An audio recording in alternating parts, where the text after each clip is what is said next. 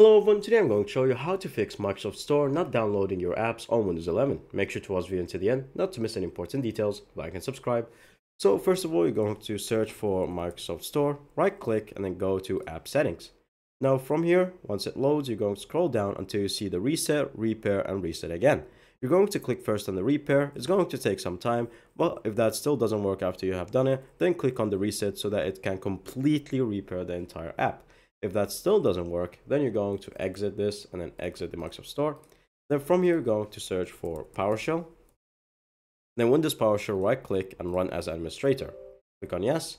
And then you're going to go to the description and you're going to follow up with all the codes that I'm going to input. So the first one is going to be this one. Right click and then copy it and let it run.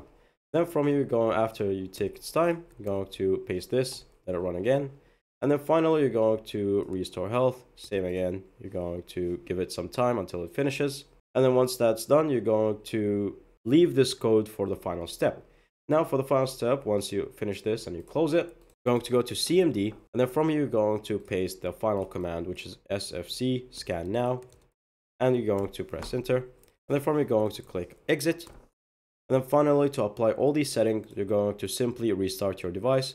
And hopefully that should solve the issue. Thank you guys for watching. See you next time. Bye-bye.